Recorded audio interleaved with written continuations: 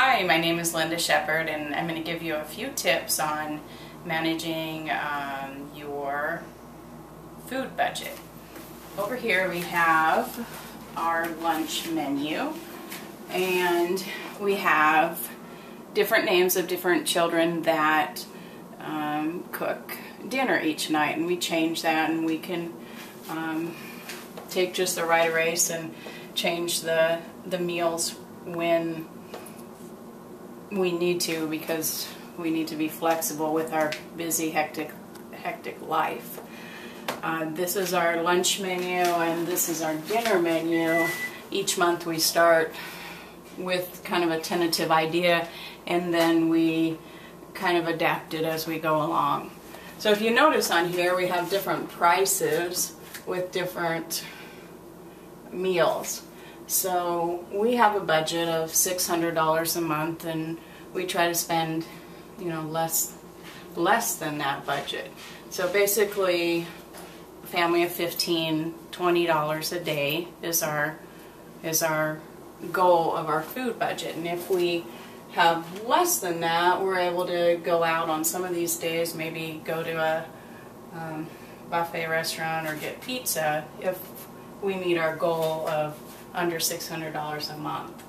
So it keeps us all motivated. It keeps everyone motivated to keep the costs low so that we have a reward in the end. And how we keep this budget this way, I'll show you a couple things, we write on things that we buy the price. So when I buy it, I just come in and I take out the receipt and I write down how much it costs. And so if we spend $1.99, we use this whole box. That's how much our meal costs, plus a portion of whatever else we add to that. Some of these items, 98 cents, we'll then add plain noodles that we get in bulk to a box. So we use it just as a starter. The same with this Asian rice is 98 cents. We just add regular rice that we can buy, 25 pounds of rice for $10 and add to it. And there's various, sometimes we get things that are dinged up and was $1.50, so we'll make a box of potatoes as a side item, and then add other things to our meal. These as well that I just bought today and had not written down, we would just go and write down, how much this cost, and then we'd estimate if we use a third of it or half of it. And then everyone just keeps track. It's a general idea so that we're continually reminding ourselves just how much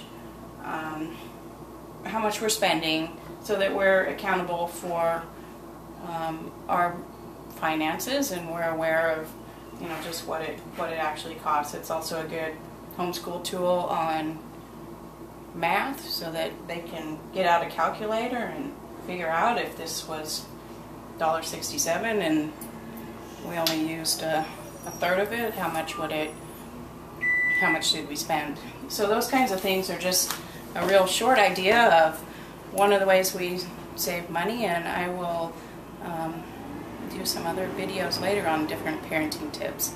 Thank you.